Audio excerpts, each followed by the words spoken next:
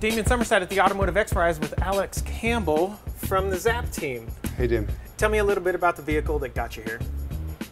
Well, the Alias plays upon an idea that we've been working on for about 7 years, three-wheel electric cars. It's hard to find the right mix between efficiency and performance, but I think that we found it with the Alias. We do plan on going into production with this in the near future, and meeting the goals of the Xprize is one thing, but meeting in the real world, we want to find something that's affordable.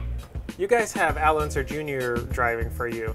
Do you think it has been an advantage for you to have a experienced race car driver in your vehicle?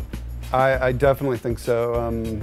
Although when you ask Al, he says he's only good as the car he's driving. 2 days ago, Al Unser Jr.'s son, Al Unser Jr. the third, came in, and it really made me realize that the Xprize is not just for our current generation, but for future generations. We have an unprecedented opportunity in history to raise awareness about miles per gallon and fuel efficiency.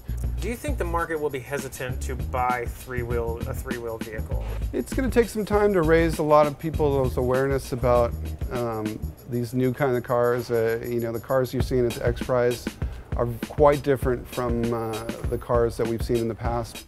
One problem consumers often have with cars that are different, like the Alias, is that they think they are unsafe. You know, and the three-wheel car is kind of a challenge. It's smaller, you don't have crumple zones, but a really easy solution that some of our builders came up with is to design it much like a NASCAR style vehicle, where you have an aluminum chromoly safety cage.